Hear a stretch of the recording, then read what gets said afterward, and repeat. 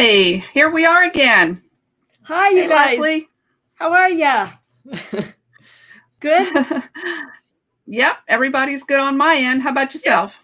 Yep. Very good on my end. Yes, and I was telling Adele a little bit earlier that the weather here is finally starting to cool down. So instead of the usual 114, we're at the low hundreds.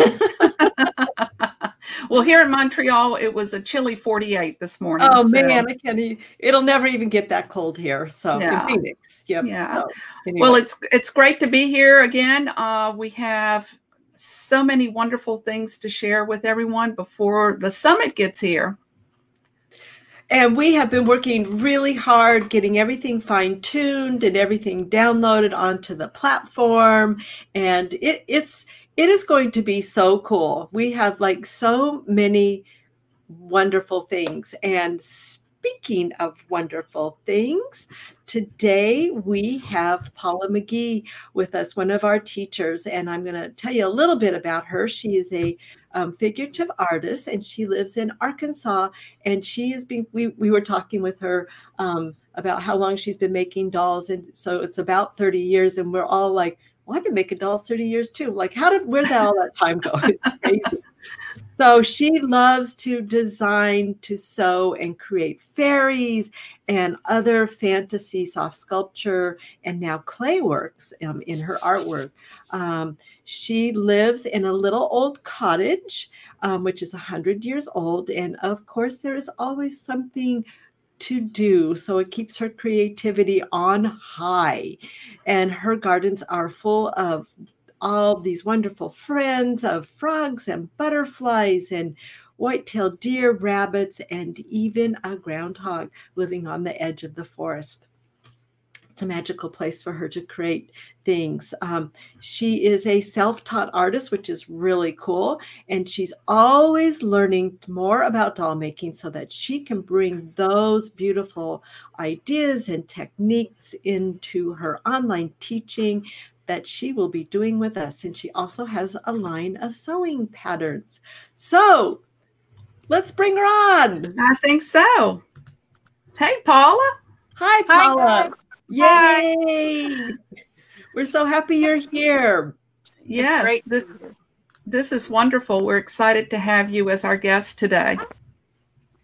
Yay. Well, I'm glad to be here. I'm glad to be included with everyone in this really fun summit. Yes.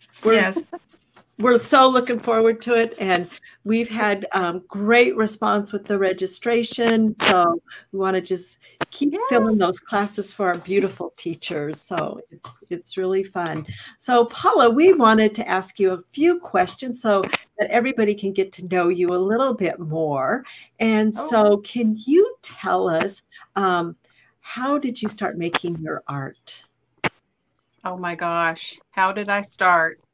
I think it's just always been part of me. I just have always created things, and I just actually I started crafting just about everything, and then it all culminated into dolls about 30 years ago. Because you can paint, you can quilt, you can sew, you can, what else? There's everything, beadwork. Yeah. Yes. I think that's one of the beautiful things about doll making is you can bring so many outside influences and things that you love into your pieces. You know, I think that makes it so much fun. I love to do everything. Yes, I know. Yeah. So, Paula, what inspires you to make your art? Everything. Everything. I can stub my toe and create a goblin out of that. So make something good out of bad, or just anything. Yes. I find that our artists are such like absorbers of everything. I feel like our field of vision is like so wide, and it's like, you'll even catch something out of the corner of your eye and you're like, oh, that could be, that could be a fairy, or that could be something. I mean, just out of your corner of your eye. It's like, it's so cool. And Is there a specific element of your art that you enjoy working with the most? I'd have to say fabric. Mm-hmm. You can do, I think you can do anything with fabric. Mm-hmm. It begins as just a flat blank piece of nothing really, and then you create a curvy figure out of it. I think it's wonderful.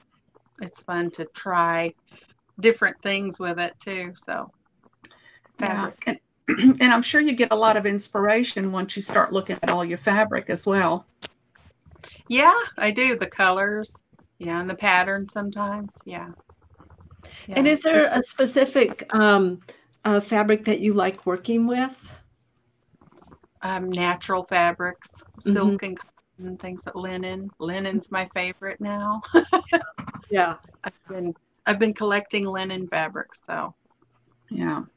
Do you do any kind of dyeing on your fabric, or is it just the fabric itself? Do you do anything special with it? I do dye it sometimes. I like to use inks and just spritz it and spray it and make a mess. So, yeah. Experimenting. You're experimenting. Yeah. I think that's one of the, I think that's one of the coolest things about being an artist is realizing that you have no boundaries and that you can, you know, you can find something like just the fit, like you were saying, like the linen, you can find that fabric and then it's like, well, this isn't the right color. Well, I can change that, you know. Change the color, yeah. Yes, yes, I think it's great. That is great. So Paula, why do you make art? What drives you to make your art? What drives me to make my art? Oh gosh, I think it's instinctive, just like breathing. I just do it. That's my simple answer. I love it. It's great, but it's really true. You know, I talk about like it just kind of like it's always up there in the ether, and it just kind of comes through me, and then it just like I'm the person that it changes at that moment. Always here. Yes, yes, and there's so many times that I finish a product or a piece, and I look at it and I'm like, how did that happen? Like, where did that even come from? How did that even happen? You know, I think that's the fun thing about being an artist. And what connection do you have with your art? The connection. I don't know. Just I love it. A lot of times it's memories that I put into the dolls, not on purpose or anything like that. It just happens. And then I see the piece years later and remember what was going on at that time, you know, when I made it, created it. And sometimes it has a piece like a button, an old antique button from my grandmother piece, and it helps me remember a lot of things. So, well, that's interesting. That is interesting. I think we all use little special touches in our pieces as we're working through them, something that we give a part of ourselves in it. And like you were saying, Paula, you know, it's like whatever you're experiencing in your life at that moment, you put into your work. You know, it's like art is life, you know. It is. Yeah. So Paula, what does art mean to you? I'm going to use that word again, everything. It means everything. It's all inclusive, huh? Yep, it's all inclusive. Yeah. And I love teaching the art. I don't know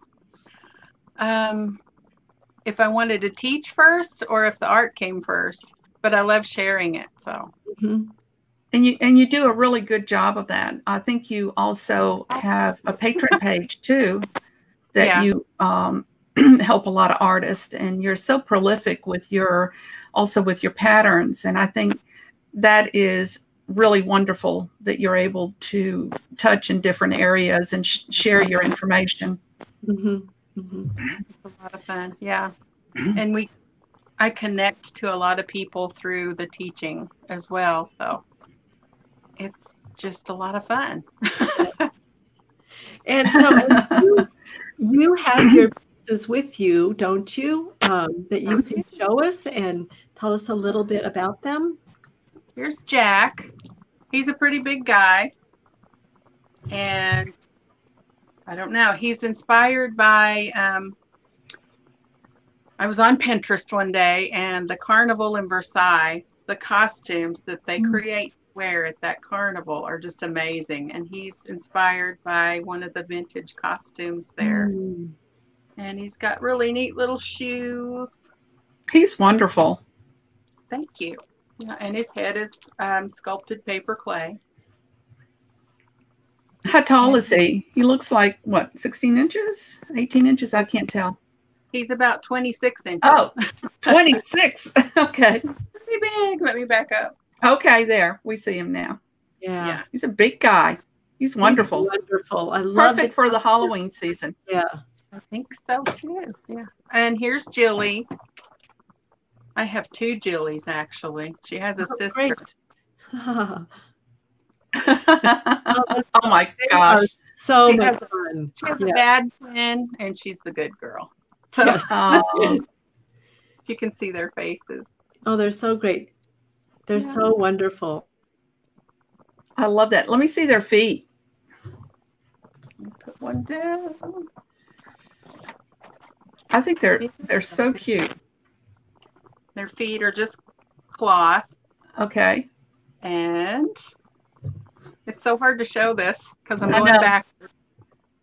There. Oh, there you go. Yeah, sexy? Wonderful. Yeah. I didn't break her leg, I promise. She looks great. Got the fancy shoes. Yeah. And her body They're shape going to love really making her. And Jack. Yeah. She's got the curves. Yeah. That's her back. Yep. Wonderful. And she's all cloth, right? She's all cloth. She's got the nose, and it's just appliqued on. It's an applique, stuffed applique. And there's a quilt term, trapunto. Oh, yes. There's her hat. I love hat making, but I don't wear hats. So that's why I make dolls. I create them to wear hats. Yes. I love her hat. I think that's why a lot of us are doll artists, because then we can put all our imagination into our pieces, you know. So yeah. Well, those wonderful, and I think showing them that way, I think they have a better idea of the size and also all the detail work that is into those pieces. Right. Yeah. It helps. Yeah, it does help show how big they are. Jack's really big, but with the way that he's created, you can change his armature to pretty much be shorter or taller a few inches. So yeah, they're so much fun. I can't wait to see what everybody creates. I know, that's the fun part, isn't it? Yeah, I think the cool thing about being like a designer is that you have it like envisioned in your head what you think it's going to be, and then the students come out with stuff like, wow, I would never even think of putting that stuff together, you know, or even working in that color. And I love to see how everybody expresses themselves like within your design, you know. I think that is so cool.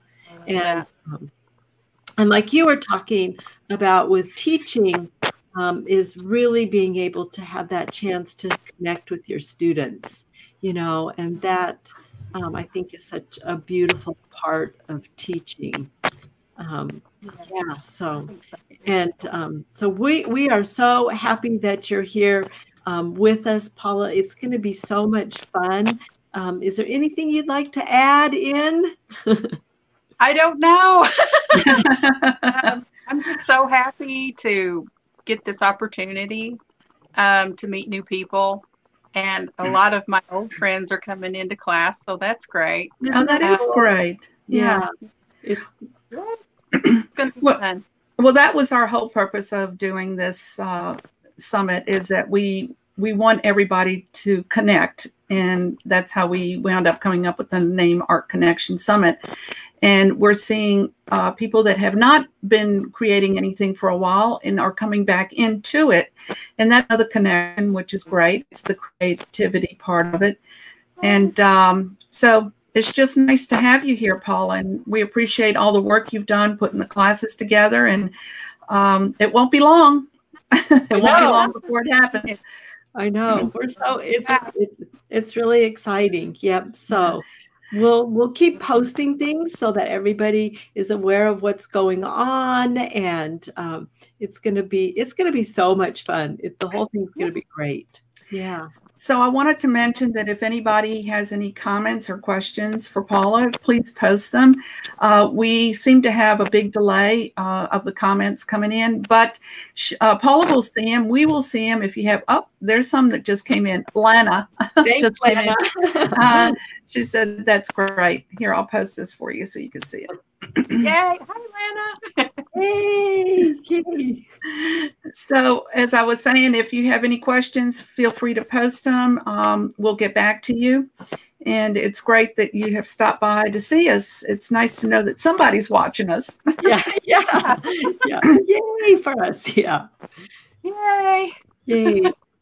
So it starts October 8th and it goes through the 12th, and then we will have every day we'll have different things that we'll bring up. So we'll post a schedule for you guys so you can see what's happening. And Paula has her 2 great classes, so you can sign up for more than one class. You don't have to sign up just for one, because we will extend the download period well after the summit. So if you see several classes that you want to take, feel free to jump in. So I know I want to take some classes. I know. That's what I'm like. I want to take some classes. We're like so busy behind the scenes that we're like, yeah. I'm like, okay, we want to. There's a bunch, yeah. I just saw Patty Kalia had just jumped in and took one of the classes, and she's all excited. So it's nice that we're all, looking at classes too. So that's well, Leslie and I will not be able to do class for a long time. Yep. It's good. So Paula, thank you so much for coming in today and showing us a little peep in your studio and showing us your great work. We appreciate you taking the time out from your creative time to spend time with us today. Well, thanks for having me here. It was great, Paula. It already is a lot of fun. I'm having fun already. Yeah. Good. Yes. Yeah. Good. Yeah. Thanks. Well, thank you again. And we wish you a great day, and we'll be staying in touch with you. Okay. Bye. Thank you. See you. Bye, Paula. Bye. Well, that was fun.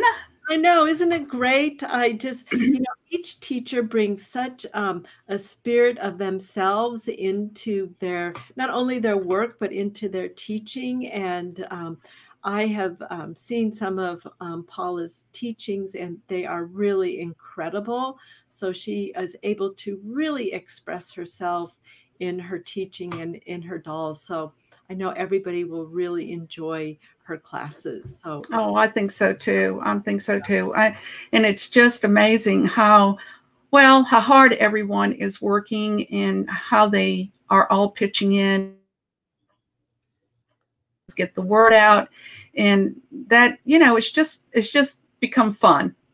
That's why we're doing it, right? I also have to give teachers a really big kudos because so many of them don't go online, and we work so by ourselves so much that we become a little introverted. So even for them to step out of their comfort zone and come in and do interviews with us is I think it's so great. So it just shows their willingness to to reach out to you guys and to, like we were saying, to make a connection so that we can create a really wonderful community with everybody. I love that. Yes, yes, I do too. And tomorrow, being September 13th, we have another teacher coming in, Maria Saraceno, and she'll be talking about her classes, and she's a polymer clay artist. So she is just beyond over the moon excited to do this interview. So, and it makes us very excited about it too. So we're looking forward to seeing what she. Yes, I agree. Yes. So if you have any questions, please post them.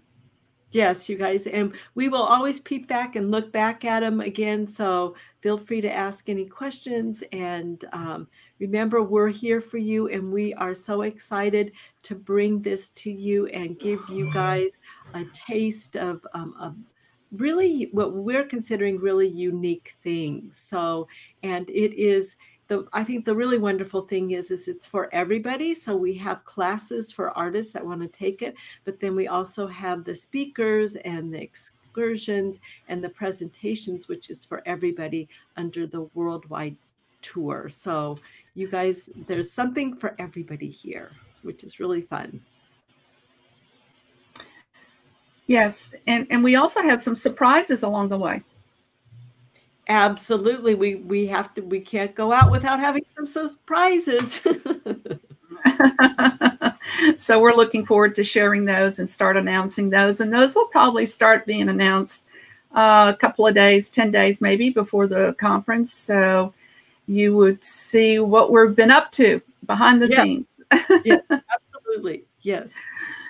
So everybody have a great day, and we look forward to your comments and questions. And remember, coming into the artconnection.gallery to take a look at all of our videos and what we have to offer. And sign up. You have to register. Yes, yes. Thanks, you guys. We appreciate you coming. See you later. Talk to you later. Bye-bye. Bye.